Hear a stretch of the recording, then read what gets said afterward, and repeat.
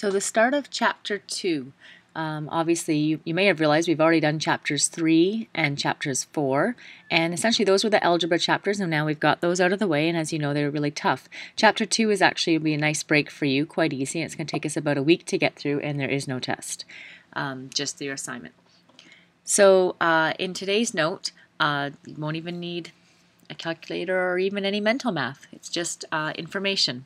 So basically, the assignment around today is about making a hypothesis and telling the difference between primary and secondary data. So, as you can see, I just want you to get copying away. Excuse me.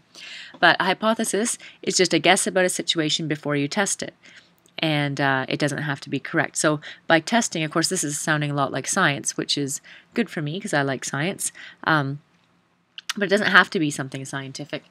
You could guess that, often I'll make a guess about, say you want to guess somebody's age. That would be your hypothesis. My hypothesis is that Charlie is 2 years old. It doesn't have to be correct. And the test could be just asking his owner, like me, how old he is. Okay, and he's not 2, he's 4. But he looks young for his age, and he acts young too. So that's what a hypothesis is, and it doesn't have to be correct, and it doesn't have to be science. So when you're thinking hypothesis, I make hypothesis all the time, and I use the term, I think, because I have a science background. Statistics is numerical data, and so generally, especially in this class and in this unit, we're going to analyze data to support, and we'll find out if it supports a hypothesis or it doesn't support a hypothesis. So Charlie's age is an easy one, but sometimes you have to do a lot more data than just one question. Another example might be, I think that the average height of a Northwestern student is 5'6", right? That might be my hypothesis, and then the test will be collecting numerical data, which is asking every student how tall they are. A year ago, last year when I was actually in a grade 12 class, I was talking about the idea that there's actually it's a sort of a hypothesis. No, it's not a hypothesis. It's actually a proven fact that if you get enough people to guess something, they will actually, the average of all the guesses will be correct. And so to test that with my students, we got the entire student population to guess Mr. Ritzma's age. So and then we collected all the data. We went to every single class, got every kid to guess Mr. Ritzma's age, and then we figured out the average of all the guesses, and to see if it was correct, because, like I say, the mathematical premise is that it will be, and that's of course without a skew in the data. And there was a skew in the data that I'm not going to tell you about in the video, but I will tell you in class if you ask me. Okay, next. So we're going to talk about hypothesis again. So write a hypothesis for the following question. Do students who watch Duck Dynasty have higher marks, lower marks, or the same marks as students who do not watch Duck Dynasty? And, you can write your own hypothesis. I guess it probably depends on whether you watch it, which I don't. But a student who watches Duck Dynasty would have lower marks, is my hypothesis.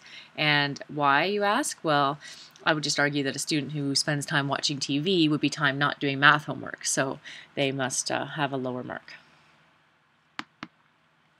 Okay, hypothesis and its opposite. It's obviously in the case of there's only 2 options.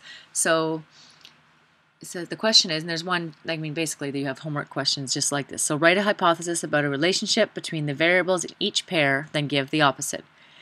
So the variables are what we're interested in measuring, and that's hours practicing math problems, and then grade 9 English mark. So these are sort of this is a pair of variables, right? And the hypothesis might be a student who practices more math problems will have a lower mark, and then the opposite would be a student who practices more math will have a higher mark. It's as simple as that. That's a hypothesis and opposite.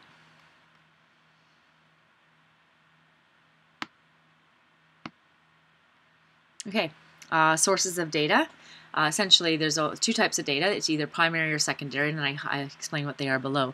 A primary source of data is running some experiment. I'm thinking science when I say that, or just collecting your own data. So, for example, when we checked Mr. Ritzma's age, that was primary data because we went around and we asked people and actually got people to give us numbers. And so that was primary data because we collected that information.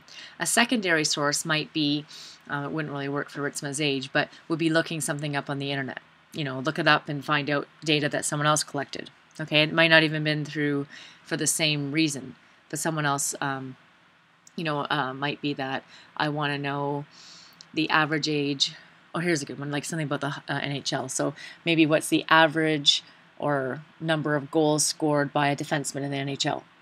Well, the easiest way to get that would probably to go on one of the sites, and you could find the data on the internet, right? And that would be a secondary source of data because I'm not going out to the players myself and asking them how many goals they scored. I'm looking it up, right? And that's basically it. Secondary is looking it up. Primary is collecting the data yourself. And I think that's it. Yeah, that's it for today. So if you have any questions, please fill it in here. Otherwise, that's today's note. Easy peasy.